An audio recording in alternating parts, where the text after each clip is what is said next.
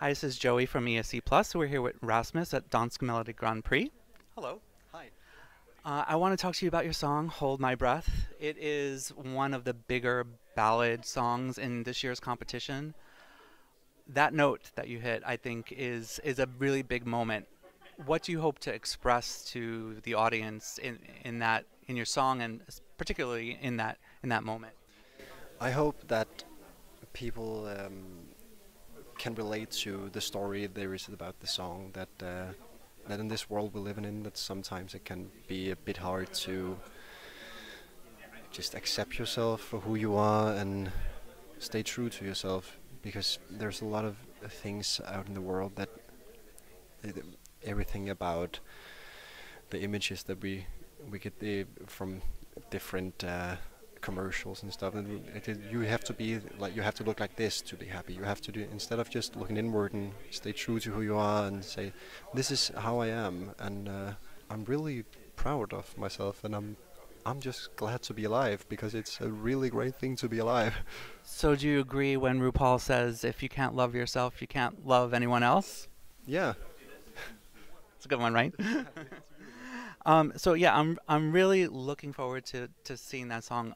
A little bit about the songwriters behind it. I know there's a team there that's not unfamiliar with Eurovision, right?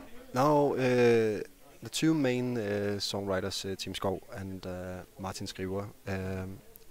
Tim Skov was the lead singer in A Friend from London, who won Dansk Grand Prix in 2011 or 2010. I can't really remember. Yep. 11, yeah.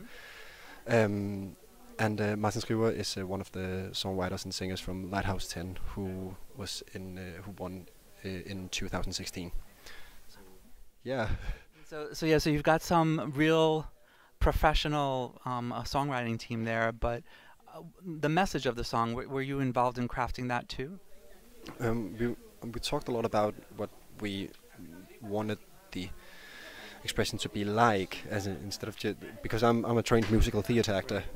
So we talked a lot about the what do we want to, because the text and the music already have been written. So now we needed to talk about what do we want people to get from this. Well, how do you want? We need to talk about the performance, because that's what everything leads up to in the end. That one thing is that I did a great and it went really great in the studio, but what do we want people to get from it? Yeah. Your theater experiences, anything involving West End or Broadway, or do you have aspirations to hit that?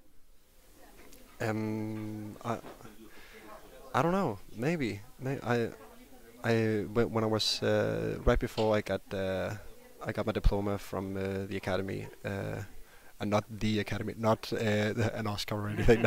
um, uh, I I written a letter to myself that I gave to one of my teachers, who then sent it 1 year later to me. And there I was thinking a lot about auditioning for once in either on West End or on Broadway, because it's no secret I'm a musical theatre guy. So or a trip to New York in 2014. That it's said suddenly a lot of thoughts went wild there. Well, I hope that this performance brings a lot of opportunity your way to fulfill that passion.